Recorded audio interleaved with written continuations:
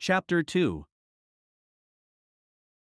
It was weeks after the incident at the museum and people had still denied Mrs. Dodd's existence. Naruto had watched Percy spend days after the trip questioning everyone about Mrs. Dodd's. But they would always look at him as if he had gone insane. Every one of them had said there had never been a Mrs. Dodd's at Yancey and that Mrs. Kerr had been the math teacher since winter break ended. Naruto was relieved at that, as Percy was not yet ready to learn the truth about himself. However, there was one person who could not completely convince Percy and let him realize something was up. Much to Naruto's ire and Percy's happiness, Grover had always been a bad liar. When he lied, he stuttered, his brow began to get a little sweaty, and he always tried to avoid people's gazes. This is exactly what happened when Percy asked him about Mrs. Dodd's. He would say he didn't know what Percy was talking about and that there had never been a teacher by that name at Yancey before. But Percy knew he was lying every time. Naruto made a mental note to teach Grover how to lie better when everything had settled down. Naruto had also spent this time getting payback on Nancy. He had already done numerous pranks on her, like paint bombing her room, hanging all her clothes from the school's flagpole, and pinning her to the wall with staples and a sign saying, "Please return this rabid animal to the wild where it belongs." It left the whole school in hysterics, and made Nancy avoid them like the plague. But right now, the two were in Percy's dorm room studying for their upcoming Latin exam, or in Percy's case, trying to study. Grover had gone for a walk to clear his head, so it was just the two of them studying. This is impossible. Percy groaned as he threw his Latin textbook against the wall. I try to read, but it either goes in one ear and out the other, or the words get all scrambled up, he said, sighing. Don't give up, Percy, you'll get it eventually. I mean, we have dyslexia, it's always going to be harder for us than others, Naruto said, looking up from his book one of his moms had left him. This coming from the guy with a photographic memory that also likes learning this stuff, Percy said grouchily. Naruto shrugged at that and looked back down at his book. I can't control the fact I have that kind of memory, and as for liking this stuff, my mom liked it, so I do. It helps me feel closer to her, Naruto said back in answer. Percy looked down for a second at that, then picked his textbook up off the floor. How am I supposed to remember difference between Chiron and Sharon? It's completely the same, Percy said, aggravated. Well, besides the fact that one has AI in it and the other has an A in it, one trains heroes and the other ferries the dead, Naruto explained, looking up from his book. Percy just sighed in aggravation at his textbook. Why don't you ask Mr. Brunner for help? I'm sure he is still in his office, and since you are one of his favorite students, I'm sure he will give you a few tips, Naruto said, closing and laying down his book. Do you think that would be okay? Percy asked hopefully, looking up from his book slowly. I don't see why not. He is a teacher after all. So, if a student needs help, he is supposed to help, right? I'll come with you, I could use the break anyway, Naruto said, standing up and stretching. Okay, let's do it, and thanks, Percy said, standing up and receiving a nod from Naruto. They left the room and headed towards their Latin teacher's office. As the two approached Mr. Brunner's office, they noticed his lights were still on and the door was open a little. As Percy was about to walk in, they heard voices inside and were surprised to find Grover talking with Mr. Brunner. Curiosity got the better of them and they leaned in closer so they could better hear what was being said. Worried about Percy and Naruto, sir, they heard Grover say, surprising them both. Usually, it was the other way around. Alone this summer, Grover was saying. I mean, a kindly one in school. Now that we know for sure, and they know too dash dot. We would only make matters worse by rushing them, Mr. Brunner said. We need Percy to mature more and Naruto, so you don't need to worry about him. But they may not have time, the summer solstice deadline dash Grover begun before being cut off. Will have to be resolved without Percy, let him enjoy his ignorance while he still can, and as I said, Naruto can handle himself. Mr. Brunner said in a strict tone. Sir, they saw her. Grover began to be cut off again. His imagination, Mr. Brunner insisted. The mist over both the students and staff will be enough to convince him of that. But he has been asking questions, sir. I don't know how much longer I can lie to him. Grover said sadly. You have to, Grover. I know it's difficult and that they're your friends now, but it will be safer. Mr. Brunner said in a kind tone. Sir, I can't fail in my duties again. Grover's voice was full of emotion. You know what that would mean. You haven't failed, Grover, Mr. Brunner said kindly. I should have seen her for what she was. Now let's just worry about keeping Naruto and Percy alive until next fall dash. Thud. Mr. Brunner stopped talking when Percy accidentally dropped his textbook, causing a loud thud to echo throughout the hallway. Damn! Naruto thought before he grabbed Percy's arm and the textbook and quietly ran back to their dorm room. Back in the hallway, Mr. Brunner spoke. Nothing, he mumbled. My nerves haven't been right since the winter solstice. Mine either. Grover said. But I could have sworn. Go back to your dorm, Mr. Brunner told him. You have a long day of exams tomorrow. Don't remind me. Grover groaned out. The lights turned out in Mr. Brunner's office and the two left, but as the two walked a strange clopping sound echoed. Back in the dorm room, Grover walked in to see Naruto and Percy studying. With Percy at the desk and Naruto on Percy's bed leaning against the wall. Hey guys. Grover said as he walked in and sat down on his bed. Hey Grover. Percy and Naruto said together. Man, Percy, you look terrible. Grover said. It's just all this studying, Grover, you know how it is. Percy said. As Percy and Grover talked, Naruto looked over at Grover and wondered what they meant by the winter solstice. And wondered if it had to do with what the Fury was looking for back at the museum. He also wondered if he and Percy were in more danger than he first thought. The next afternoon, Naruto and Percy were leaving the 3-hour Latin exam, both mentally exhausted. The test was a lot harder than they thought it would be. Naruto had it a little bit easier as his memory helped a little. But Percy had it worse as the words kept swimming around and getting more jumbled. Even with all their studying, they weren't sure how well they had done. Both were worried that Mr. Brunner may have known they had heard his and Grover's conversation last night, but were relieved when he just called them over to hand them their grades. Percy had failed miserably and slumped, while Naruto had just barely got a passing grade. Percy, Mr. Brunner said. Don't be discouraged about leaving Yancy.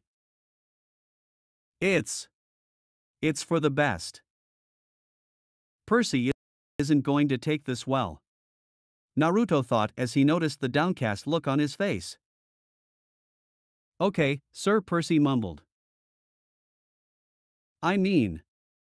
Mr. Brunner said, wheeling his chair back and forth, like he wasn't sure what to say. This isn't the right place for you. It was only a matter of time. Right. Percy said, trembling.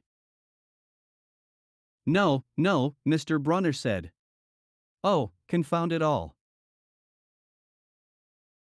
What I'm trying to say is, you're not normal, Percy. That's nothing to be dash. Thanks, Percy blurted out. Thanks a lot, sir, for reminding me. Percy then picked up his backpack and walked out.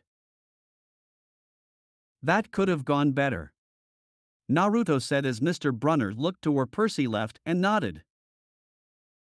Perhaps I was a little hard on him, Mr. Brunner said aloud. You're just looking out for him. What person in a place of authority doesn't want that for the people they take care of? Naruto said, getting a nod of appreciation from Mr. Brunner. Well, what about you, Mr. Namikaze? What will you be doing now? Mr. Brunner asked, getting a serious look from Naruto. Some things have come up. I'll be going back to the orphanage earlier than expected to do some last-minute stuff. I have a feeling me and Percy will be joining you earlier at camp than expected, Naruto said seriously, getting a nod from Mr. Brunner. Well then, keep yourself safe till then, Mr. Brunner said, getting a nod from Naruto. You may want to watch for the next few days for you, sir. See you later, Mr. B, Naruto said as he grabbed his stuff and headed to the door. I'll do that, Mr. Namikaze, goodbye, Mr. Brunner said before getting a contemplative look on his face. Later on that day, Naruto sat on the bus with Percy and Grover, heading to the bus terminal with many other kids from their school on board. Naruto had already told Percy and Grover his plans of heading to the orphanage earlier than expected, saying something had come up. Grover was being really jumpy during the ride, looking around everywhere. Percy finally got fed up with it and asked him, looking for kindly ones? Grover nearly jumped out of his seat and had a look that made him look like he was having a heart attack. What do you mean? He finally asked. We kind of overheard your conversation with Mr. Brunner last night. What was that all about? Percy asked while Naruto gave him a serious nod. Grover's eye twitched. How much did you hear? Not much. What's the solstice deadline? Naruto asked seriously. It's nothing. I was just talking to Mr. Brunner about how you guys might be getting overstressed or something because of you believing in this Mrs. Dodd's character dash. Grover started before getting interrupted by Naruto. You're a really bad liar, Grover, Naruto said, pointing at his ears. Whenever you lie, your ears get bright pink like they are now. Grover pulled out some grubby business cards from his front pocket. Just take these, okay? In case you need me this summer.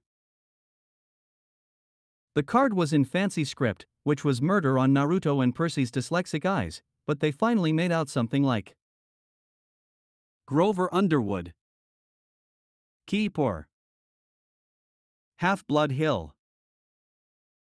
Long Island, New York, 009-009. Wow, fancy writing.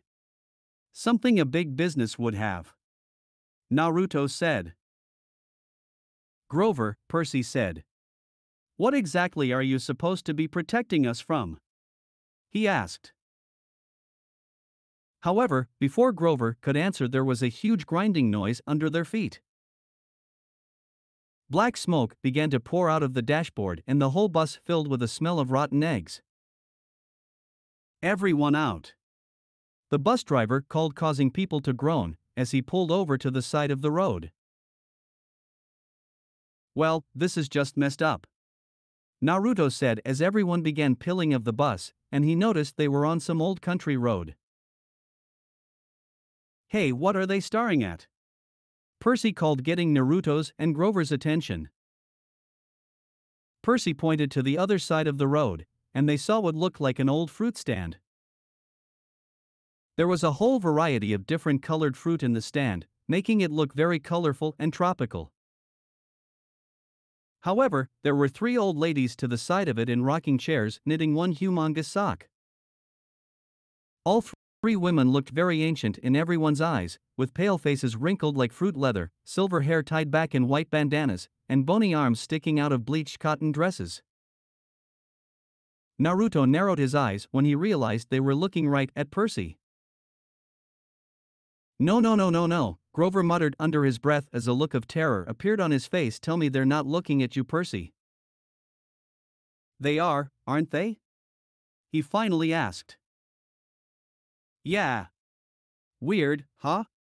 Percy said in a disbelieving tone. You think those stocks would fit me? Naruto gave Percy a disbelieving look at that, then narrowed his eyes back on the old ladies. This isn't the time to joke. Come on, let's get back on the bus, Grover said, grabbing both boys' arms. Hey, watch it, they both said before an audible snip could be heard. They looked over to see that the yarn that one of the elderly ladies had in her hands was now cut by a giant pair of scissors another was holding. Naruto's eyes widened at the implications that could mean for Percy. No, no, no, Grover kept muttering before he scuffled to the front of the bus and kicked it as hard as he could. Surprisingly, the bus shuddered, and the engine roared back to life. The passengers cheered. Darn right! Yelled the driver. He slapped the bus with his hat. Everyone back on board, good thinking, kid, he said, giving Grover a pat on the back. Come on, let's get back on the bus, Grover said, dragging them back on. When Naruto and Percy looked back to the other side of the road, they were surprised to see that the old ladies were gone with no trace they were ever there. What the hell? Percy thought. I saw them there, I know I did. Naruto was lost in thought at that moment and nodded absent-mindedly to himself. As everyone got back on the bus and retook their seats, Grover was muttering quietly to himself, but Naruto and Percy heard what he was saying. This is not happening. This can't be like last time. I cannot fail again. I already let Talia down, I can't let them down too, they heard him say. Percy looked over at Grover then as Naruto was still lost in thought. Let who down? Who is this, Talia girl? You got a girlfriend that we don't know about, Grover? Percy asked him. No, Grover said, waving his arms in front of him. It's nothing but Percy, Naruto, you guys have to be careful, please. I can't protect you when you ask too many questions.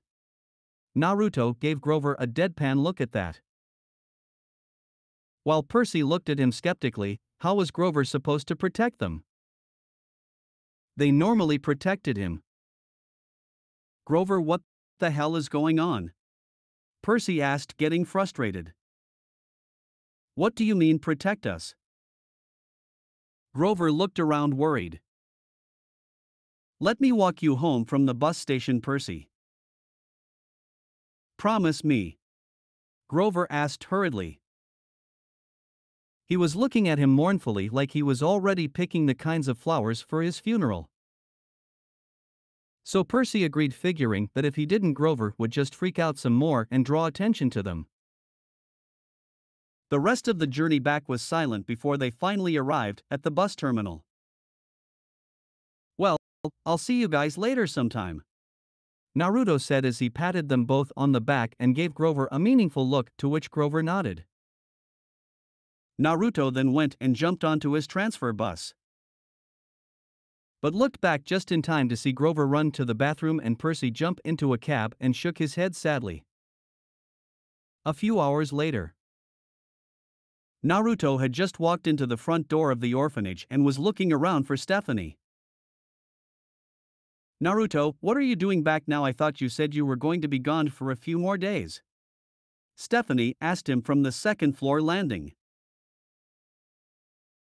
Some things came up. Kane, we talk in your office privately?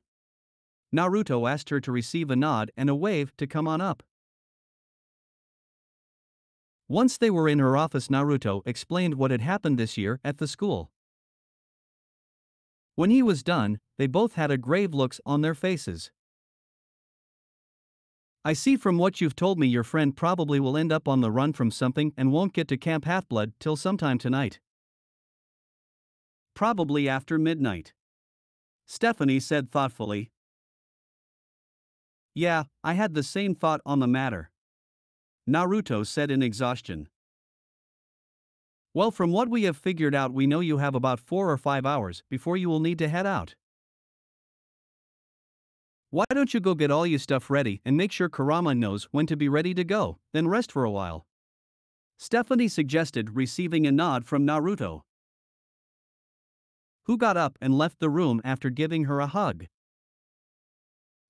Naruto entered his room and looked around, gauging what he would need to pack for his trip to Camp Half-Blood later tonight.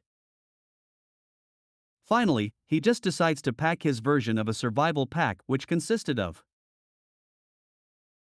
rope, first aid kit including 2 small squares of ambrosia and a vial of nectar, his extra katana and bow and arrows, a sleeping bag and tent, and some food. He also put his shoe knife into his boot for a hidden weapon. He then went outside to look for Kurama, who had decided back at the academy to make his own way home instead of riding the bus. He found him curled up at the base of a tree resting. He whistled and Kurama jumped up and was instantly at his side. We will be heading out tonight 2 hours before midnight for Camp Half-Blood, Naruto told Kurama as he looked down at him. Okay boss, I'll be ready then. Kurama yipped out. Good. Because some things happened on the way to the bus terminal that makes me think Percy will be making his way there tonight as well, whether he wants to or not. And whether he truly knows or not, Naruto said as he looked out at the area in thought. I won't ask what happened, but I'll be ready if we run into them. Kurama yipped out again. Good, now come on, we're going to rest for a while, Naruto said as he led the way back to his room and laid down on his bed. Later that night around midnight,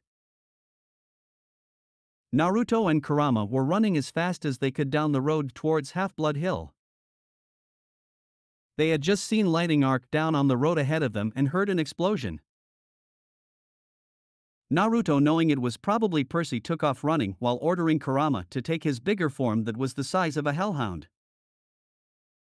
Naruto's mind was racing over what creature could be attacking Percy and coming up with strategies to defeat it. As they crested the hill, Naruto cursed as he saw the Minotaur charging Percy, and he knocked his bow ready to fire an arrow. But his jaw dropped for a moment at what he saw happen next. Percy, in a moment of rage, had jumped at the Minotaur but went higher than expected and landed on its head. Naruto then saw him break off one of its horns but then get thrown off to the ground next to Percy. Naruto then used his Zippo to light the end of his arrow on fire and shot it at the monsters, hitting it in the leg. Naruto then ran forward as the monster bellowed in pain. He had already returned his bow to its pendant form on his necklace and changed his Zippo into its katana form. Percy, grab Grover and run, I'll deal with this thing, Naruto shouted to get Percy's attention, also managing to get the monster's attention that immediately charged him. Naruto, what are you doing here? Percy asked in confusion as he watched Naruto dodge the monster, then take a swing at it, cutting off its other horn. Now is not the time, Percy, just grab Grover and run, Naruto said, receiving a nod from Percy, who grabbed Grover and began to move as fast as he could to the tree his mom pointed to. The Minotaur, noticing Percy getting away, had refocused on him and charged. Percy was just a few steps away from the tree when he was hit from behind by the monster and flung past the tree, landing at the feet of two people before passing out. Naruto had cursed when he saw the monster had charged after Percy and had ordered Kurama after it. Kurama had taken off after it at a dead sprint, reaching it at the same time as it hit Percy. Kurama had then swiped it across the throat with his claws, causing it to erupt in a shower of gold sparks. "Good job, Kurama, let's go check on Percy and Grover," Naruto said when he reached him. He received a nod from Kurama, who had already changed back to his regular fox form, and they ran to where they saw Percy and Grover fall. Naruto saw Mr. Brunner and a girl looking over Grover and Percy, so he slowed his pace down and walked calmly towards them while checking out Mr. Brunner's new look. He was no longer in his wheelchair, but that didn't surprise Naruto much, as he had his suspicions on who he really was, and the next thing he saw confirmed them for him. Mr. Brunner had the lower half of a horse, marking him as a centaur. As he reached them, he noticed Mr. Brunner and the girl looking at him expectantly. "Hello, Mr. Brunner, or should I say Chiron?" Naruto said as he bent down and picked up Kurama. He then looked at the girl and asked, "And you are?" I'm Annabeth Chase," the girl answered. "Naruto Namikaze," Naruto said, nodding his head to her. He looked at Grover and Percy. "They're unconscious, aren't they?" he asked, receiving a nod from them both. "Bring them inside," Chiron said. A few moments later. "It's good to see you again, Chiron," Naruto said. "It's good to see you again too, Naruto," Chiron said. "It seems you were right about us needing to keep an eye out for you and Percy," he added. Chiron, who is this?" Annabeth asked as she re-entered the room after checking on Percy and Grover. "Oh, forgive me, Annabeth, this is Naruto," Chiron said, nodding his head to her. "He is the boy I was telling you about that was staying at Stephanie's orphanage," he added after a moment. "Oh, okay, that explains why he wasn't freaking out when he saw you," Annabeth said after thinking for a moment. "Now then, Naruto, I will have a camper show you around and show you your cabin for later. Then you can come back here, and once Percy wakes up, we will talk more," Chiron said as he walked towards the door. "All right then," Naruto said as he followed him out. "Annabeth, please keep an eye on Percy, please," Chiron asked, receiving a nod from her. Once they were outside, Naruto looked around and whistled appreciatively. This place was huge. He notices the hill from before was to their left and not far from them. He also notices a group of cabins in a U-shaped pattern.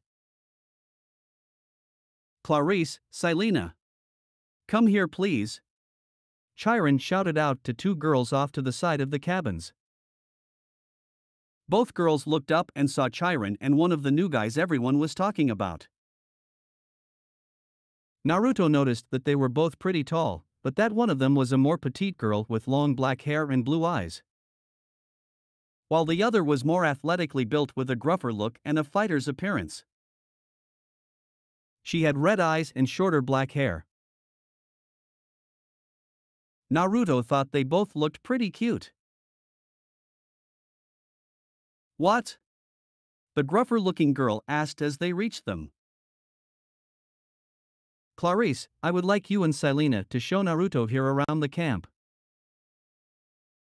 I will have Annabeth show Percy around later when he wakes up," Chiron said to them. "Fine, got to welcome the newbie anyway," Clarice said with an evil smirk while Silena sighed. Naruto just raised an eyebrow at her. "So, you're Clarice and Silena?" Naruto asked. "Well, I'm Naruto Namikaze," he added. "Well, it's nice to meet you, Naruto," Silena said, smiling. Clarice just nodded her head to him.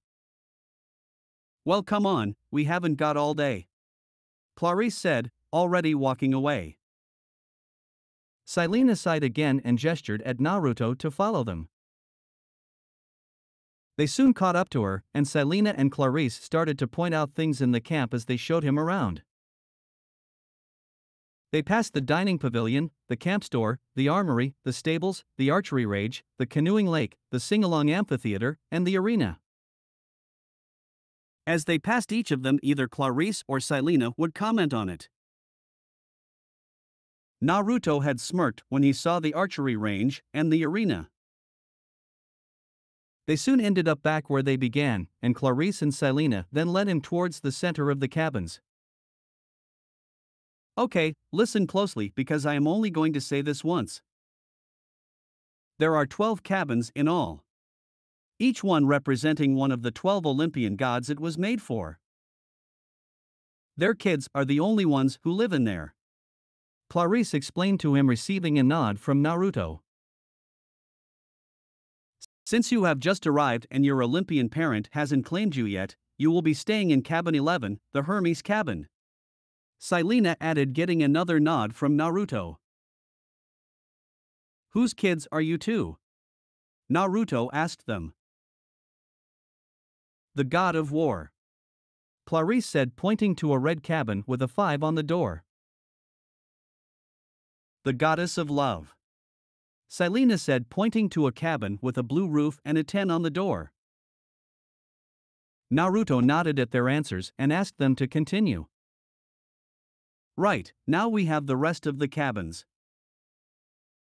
Number 1 is Zeus and it's vacant, number 2 is Hera and it's honorary, number 3 is Poseidon and it's vacant, number 4 is Demeter, number 5 is, as you know, Ares, number 6 is Athena, number 7 is Apollo. Number 8 is Artemis, which is mostly honorary except for when the hunters come, number 9 is Hephaestus, number 10 is, as you know, Aphrodite, number 11 is, as you know, Hermes. And number 12 is Dionysus. Clarice explained, with Silena adding stuff in. Naruto looked at the cabins and nodded while noting there weren't any cabins for the minor gods and goddesses or for Hades or Hestia. Now it's time to officially welcome you, Clarice said, grinning wickedly, causing Silena to sigh. Others in the area grimaced at her words. Clarice was breaking in another newbie. Clarice quickly lunged forward, trying to get Naruto into a headlock, but her eyes widened when he simply side-stepped her, causing her to land hard on the ground. Silena and the others in the area had broken out into giggles when she hit the ground. Clarice was about to jump to her feet and try again when she suddenly froze at the feeling of a knife at her throat. Everyone else had also got quit at that. That was a good try, Clarice, but I have been training in combat since I could walk, Naruto said as he moved the knife away from her throat and held out his hand to her. Clarice blushed at being seen losing against a newbie but accepted his help up. You got lucky this time, Naruto, Clarice said as she caught her balance. Sure, he did, Clarice, Silena said while giggling, receiving a glare from Clarice. Well, how about you girls lead me back to the big house, so Chiron knows the tour is done, Naruto said, trying to make sure they didn't get into an argument. Both Clarice and Silena nodded at that and lead him away. Once they were in the big house, Clarice and Silena turned to him. Well, Naruto, this is the end of the tour, Silena said with Clarice nodding. Yeah, it was nice meeting you girls, see you later, Naruto said while giving them a little wave as they began to walk away. Both girls waved back, then turned around and Naruto saw them become deep in conversation with each other. Naruto then walked into the living room where he saw Chiron playing a card game with someone he hadn't met yet. He also noticed he was back in his wheelchair. Naruto, welcome back. I see Clarice's little welcome plan didn't work, Chiron said when he finally noticed him. Yeah, it'll take more than that to get me, Naruto said while laughing. He then looked around at the other guy. Yes, Naruto, let me introduce you to Mr. D. Chiron said as he noticed Naruto looking at the guy. Naruto looked the guy over and noticed he had bloodshot eyes, while wearing a leopard print shot. He had messy black hair and was rocking the bearded look and had a Diet Coke can in his hand. Well, I guess I must say it, welcome to Camp Half-Blood, Mr. D said in an annoyed voice. Well, let's see, you have an attitude, look like you are experiencing a constant hangover, and you smell a little like grapes. You must be the wine god, nice to meet you, Naruto said in a cheery tone of voice. Well, you're correct. It's good to see not all demigods first arriving here are idiots, Dionysus said with a small smile. It's not that difficult, you just have to know what to look for, Naruto said, then turned to look at Chiron expectantly. Well, since Percy won't be fully awake till tomorrow, I would like you to stay near here, Chiron said to him when he noticed his look. Will do, sir, see you guys later, Naruto said, giving a little wave as he left the room. Well, that boy seems like he won't have much trouble fitting into our world, Mr. D commented as he turned back to his cards. Yes, I totally agree with you, Mr. D, Chiron said back as he placed his cards down. Naruto was just leaving the front door of the big house when he heard a shout of frustration from inside and snickered as he walked off.